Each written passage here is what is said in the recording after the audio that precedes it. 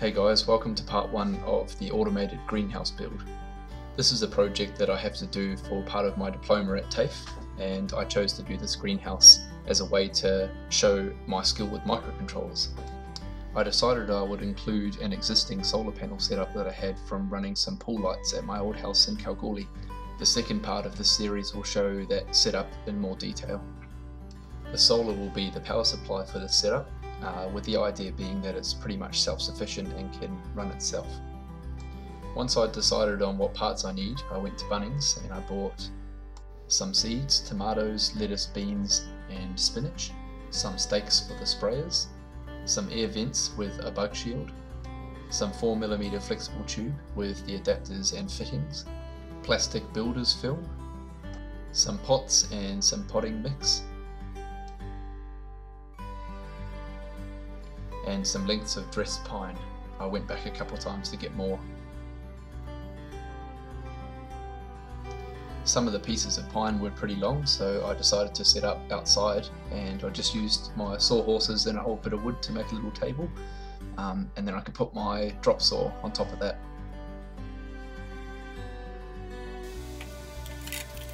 And then I could measure and cut my pieces. I kind of just winged the measurements as I went, and hence I had to go out to Bunnings a couple of times for some other pieces of wood, but in the end it turned out pretty nice.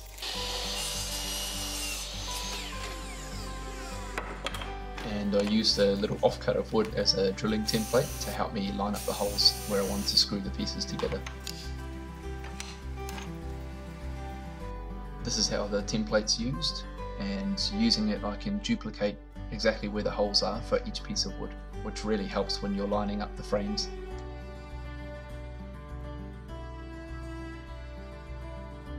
So I basically made two sort of square frames at the end, with the two vertical pieces having a 20-degree mitre at the end of the piece of wood, and obviously one side was longer to account for that slope.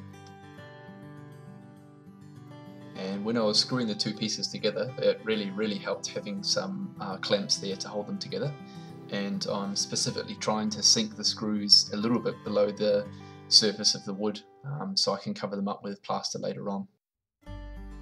And there you can see what I mean about sinking the screws in.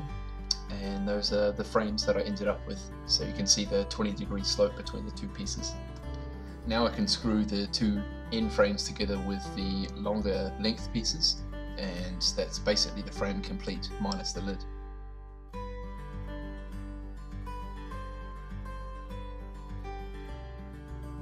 And again, it really helped having those clamps to hold the frame together while I was screwing it. It would have been a whole lot easier with a second person, but I was by myself, so the clamps were a good compromise.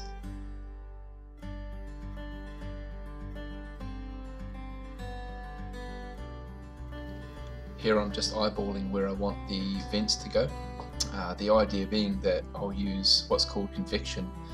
Cold air will be sucked in through these vents, and the PC fans on the other end of the greenhouse will be an exhaust fan and will blow out hot air from the top of the greenhouse.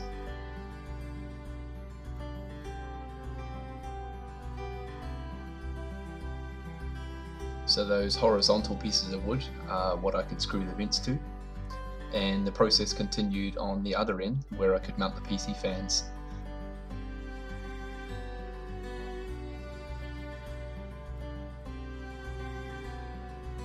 I used some plaster to cover over the screw holes.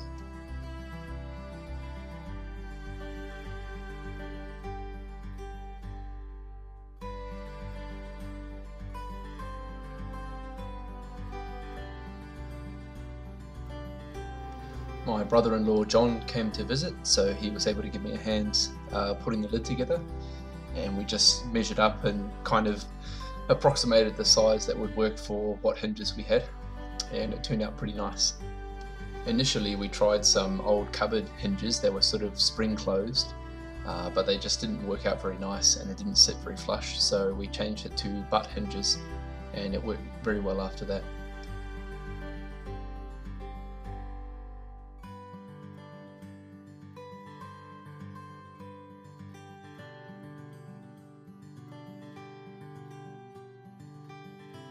And then it was lots of sanding and John gave me a hand painting as well, and we just decided to paint it white, pretty much because that was the paint that I had lying around anyway. So if you're watching this, John, thank you brother, that was a really big help. I also bought some cheap handles, I think they're about $1.50 each, and it's just going to aid in lifting the greenhouse structure and moving it around the yard.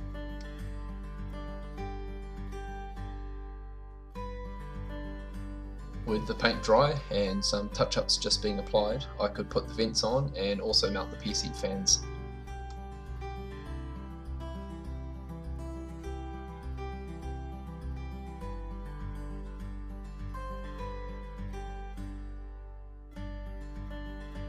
And then I could apply the plastic builder's film, and I just basically lay the pieces over top of the frame, and I used some screws just to hold it on, and I made sure I was cutting off the logo.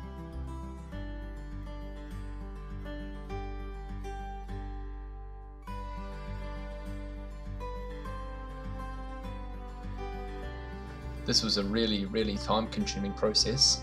I just had to make sure that I was making an allowance for the fans and for the vents, so I had to cut out the plastic behind those items.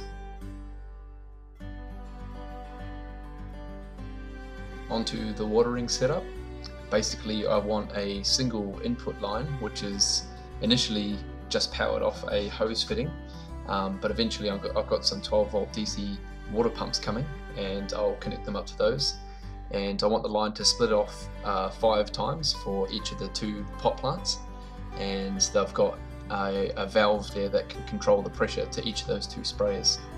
So off the 5 T-section splits, I've got the valve controls there, and at the far end I've got a little plug to terminate one of the hoses.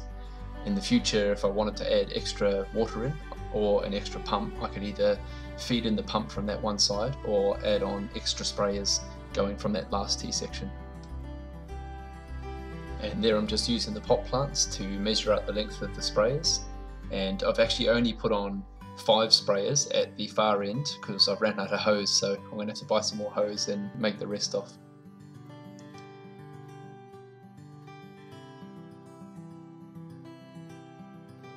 So that's a temporary setup with a standard hose adapter.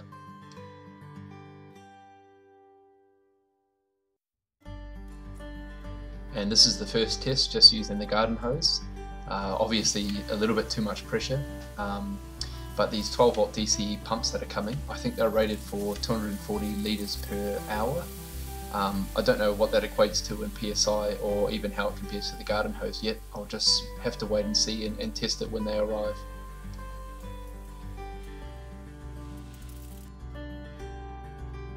Now I can set up my pots and fill them with the potting mix, and then I'm not much of a gardener, so I'm just sort of poking holes in the soil with my finger and pouring some of the seeds in.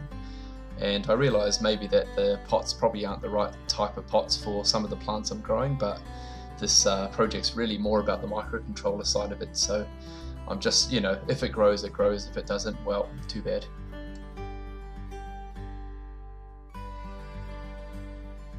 And again, I've got 2 types of tomatoes. I've got some snow peas, some spinach leaf, and mesclun, some sort of salad mix. I think there's about 3 different types of lettuce there, so surely something will grow. Now I'm just attaching the spray nozzles to the stakes, and this is just a temporary location. I was kind of hoping that the spray from each of those nozzles would cover 2 plants until I can buy more hose, but as you'll see in the test a little bit further on, it doesn't quite, so likely I'll center those stakes on each pot plant and I'll cable tie off the pipe onto those stakes. The first test with the pot plants in.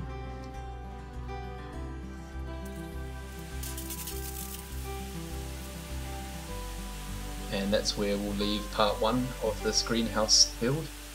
Hopefully you enjoyed the video, and look forward to the next one, which should be coming soon. Don't forget to like and subscribe.